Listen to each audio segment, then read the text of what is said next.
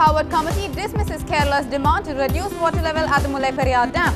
Says the apex court had rejected the demand earlier.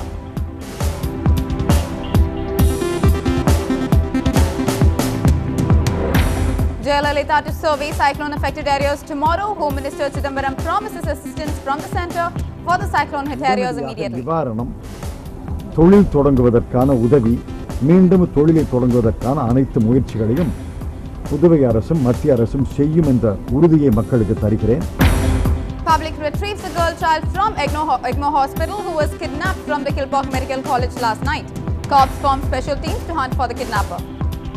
50-year-old doctor hacked to death in her clinic reportedly by a patient's husband after the patient dies of complications. 4 arrested in the case. Doctors to organize a statewide protest on Thursday. Chief Minister Jayalalitha doubles the prize money awarded to medal winners in Olympics. Gold medal winners to get 2 crore rupees.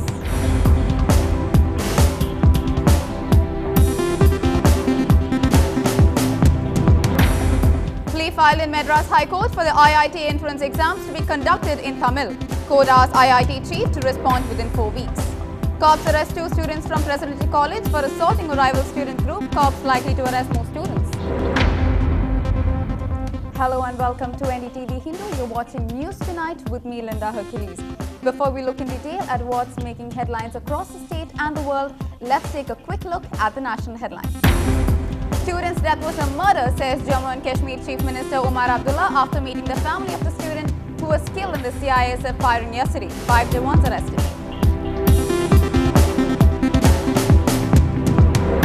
The team of the UK police that visited the family of the Indian students killed in UK, Anuj Vidve promises strict action against the guilty.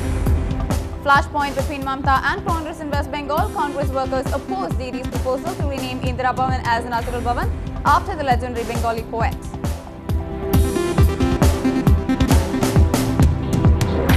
Prime Minister says China has overtaken India in science and that India needs to double its investment in science by 2017. Australia 116 free after bowling out India 491. Dhoni top scores with 57. The 5-member empowered committee appointed by the Supreme Court over the raging controversy on the Mullaipperiyar Dam today rejected Kerala's demand to reduce the water level to 120 feet. The committee said that since the Supreme Court had ordered the water level to be at 136 feet, it could not reduce it any further.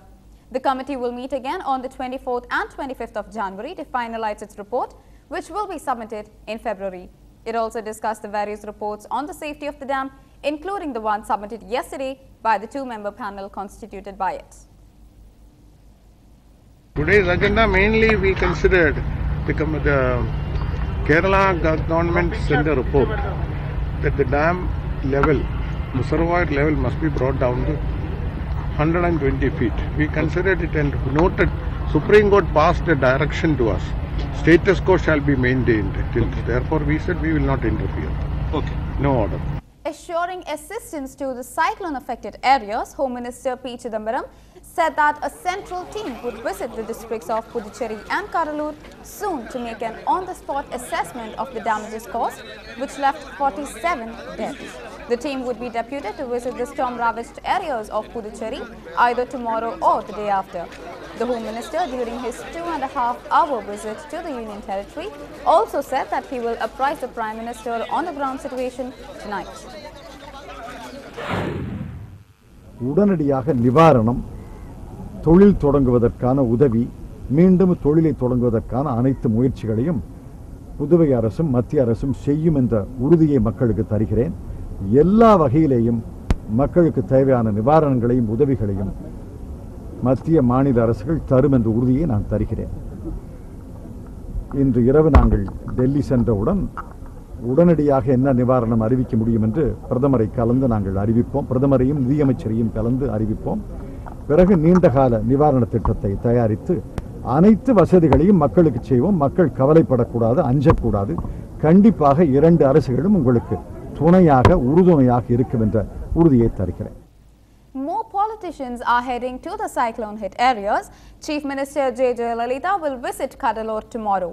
The leader of opposition in the Tamil Nadu Legislative Assembly, Vijay Kant, inspected the Kadalur and Puducherry areas which were affected by the cyclone. He also distributed food and other essential items to the public on his visit. DMK Chief Karunanidhi will also head to Kadalur and Thiruvarur tomorrow to review the damage caused by Cyclone Thane. The girl child who went missing yesterday at the Kilpauk Medical Hospital was found at the Egmore Children's Hospital. The police have formed special teams to trace the kidnapper. According to the police, the child was apparently stolen from the lap of her father, Rajesh Kannan, while he was asleep. Rajesh Kannan, who works as a mechanic in Thiruvarur, had admitted his wife Selvi to the hospital for delivery on Monday. நேற்று காலையில் 3:30 மணிக்கு sir miss ஆனது குழந்தை. இன்னைக்கு காலையில் 9 மணிக்கு sir. எங்கே போய் கம்ப்ளைண்ட் கொடுத்தீங்க? நான் அங்கே கேஎம்சி போலீஸ் ஸ்டேஷன். உங்களுக்கு வேறு யார் மேலே சந்தேகம் இருக்கா? சந்தேகம் என்ன சொல்லியிருக்கணும் சார். சந்தேகமே யாருக்கு? இந்த குழந்தை உங்கள் கூட தான் இருந்ததுன்னு சொல்கிறீங்க. குழந்தை என் கூட தான் இருந்தது. எப்படி காணாமல் போச்சு? அதான் காலில் கொலுசு போட்டிருந்தேன். அதுக்கு ஆசைப்பட்டு யாரை தூக்கிட்டோம். கிடைக்கும் போது கொலுசு இல்லை. நான் வந்து ஹோட்டலில் வேலை பார்க்குறேன். என் பேஷண்ட் வந்து அங்கே ஹாஸ்பிட்டலில் வந்து அட்மிட் பண்ணியிருக்கேன். அந்த ஏசி வார்டில் இருக்கும்போது குழந்தை வந்து ஒருத்தர் சொன்னாங்க. போகும்போது அந்த குழந்தை மட்டும் தனியாக வச்சு நான் அதை பாதுகாப்பாக வச்சுருந்தேன். அவ்வளோதான். அது யார் எடுத்துன்னு நான் நமக்கு தெரியாது. அது நமக்கு தெரியாது. குழந்தை வந்து உள்ள ஹாஸ்பிட்டல் உள்ளே இருந்தாங்க. குழந்தை பக்கத்தில் யாருமே கிடையாது. அது மட்டும்தான் இருந்தது. Two students have been arrested by the police on charges of attempt to murder after a bus route rivalry among the students of Presidency College in the city ended in a clash inside the campus. This left 2 students seriously injured. The total number of accused persons stands at 8. An earlier clash had seen 7 persons in the accused list. The city police has asked the principal of the college to suspend all the 15 accused students allegedly involved in the violent clashes. Police sources have told NDTV Hindu that more arrests are likely to follow. Our crime correspondent Salim spoke to Seshasai, Joint Commissioner of Police East Chennai, for more details on the kidnapped girl and the Presidency College clash. We are now joined by Mr. Seshasai, Joint Commissioner of East Chennai. Sir, thank you for joining us, sir. You have cracked a burglary case within minutes. Please tell us, how did the police constable nab the offender? Yeah, it's a good day for the police actually. The beat officer, Head Constable Shanavas, was on the beat duty yesterday night. And the occurrence took place around 1 o'clock and 2 fellows were going out. And Shanavas had the doubt. The fellows were carrying a big bag. So he immediately stopped them and checked them and inquired them. They showed him some kind of a card. So on believing that, they thought perhaps he would leave them. But he wanted to see the bag also. When he asked for the bag to be searched, one of the fellow started running. But he concentrated on the other fellow, caught hold of him with the bag. And it was found a lot of cash and all those goods which you have seen now. It's worth 14 lakhs. The properties are worth 14 lakhs. The Commissioner of Police was informed, Mr. J.K. Tripathi. Immediately he wanted the head constable to be rewarded. As a beat officer, he has done the job very promptly. So secondly, violent clashes have become a routine affair inside Presidency College. What have the police done and what are the police going to do to curb this menace in future? In fact, you all know that very recently we convened a meeting with all these students and lecturers, transport employees and various other NGOs also. In spite of that, the occurrences are taking place because they are taking 2 different routes and it was purely a route problem. And we told the principal to take strict action against those students who are involving in this kind of violence. And we have started now registering cases and arresting the students, whoever are responsible for this violence.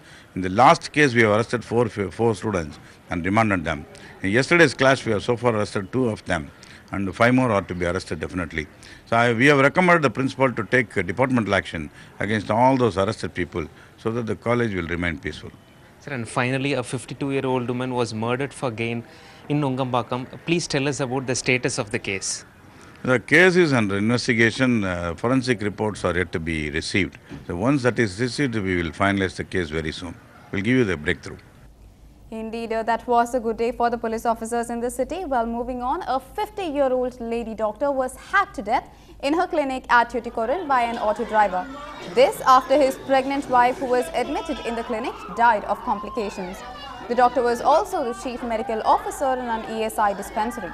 The doctor had initially refused to take up the treatment as she had found the baby already dead, but had to agree after compulsion from the patient's relatives. The Doctors Association has organized a statewide protest to condemn the doctor's killing on the 5th of January. Doctors also prepared to take out a rally demanding the arrest of the accused. Doctor Sethulakshmi அவர்கள் கொலை செய்யப்பட்ட விவரம் அறிந்து நாங்கள் எல்லோரும் இன்று எதிர்ப்பு தெரிவிப்பதற்காக இன்று கூடியுள்ளோம்.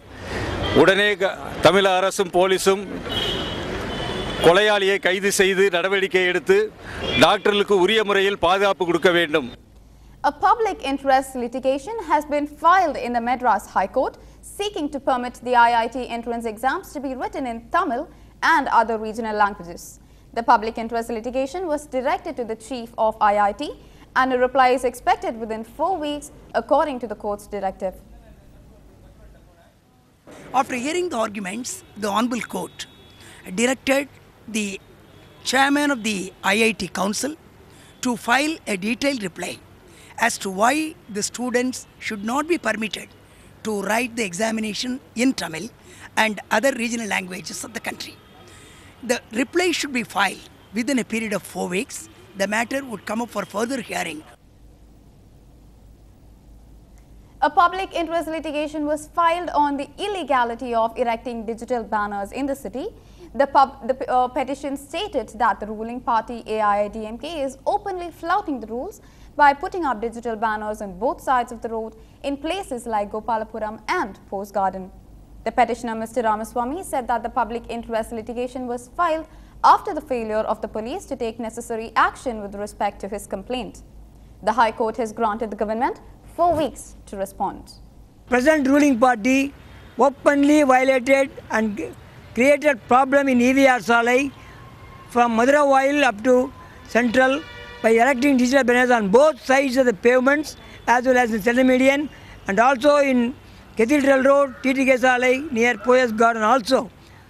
So I have taken a photograph and intimated the inspectors of 5 police stations to register a case against General Secretary AIDMK and others who were responsible for the erection of the digital banners.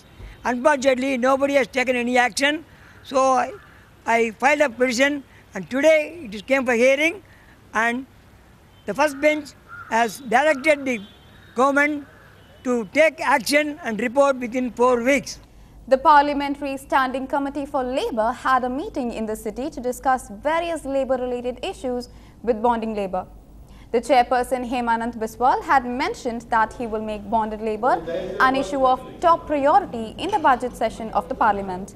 He also mentioned that various state governments are hesitant to mention the prevalence of the same in their state. He stressed on the need to ensure that various amendments are made and includes a minimum prison sentence and increased fines for the commission of bonded labour offences and making bonded labour offences non-bailable. Some information and representation have come up from the organizations, from 2 ladies, those who are working in the field of bonded labours. And the representatives from the bonded labours NGOs, we heard both of the ladies. We are impressed by the work they are doing in the field of bonded labours. We will take up this matter with the government of India for appropriate action. Already the issue is taken up in the Parliament, in Rajya Sabha, during the question hour. All the political parties have come out with their own suggestions that even after so many years of 20-point program being implemented, the bonded labour issue is not at all solved. And many of the states are reporting that the bonded labour system is not working, is not available in their states. It is only to avoid the issues they are making it like that. But we are happy that NGOs are working on it and they are coming out with clear reports and rehabilitation process also going on. Therefore, our Labour Standing Committee is taking up that issue. Chairman has taken that stand now itself and our committee is discussing on that issue. Justice finally seems to have been served on the hate crime in which an Indian student was killed in the UK. Wait for that story when we come back.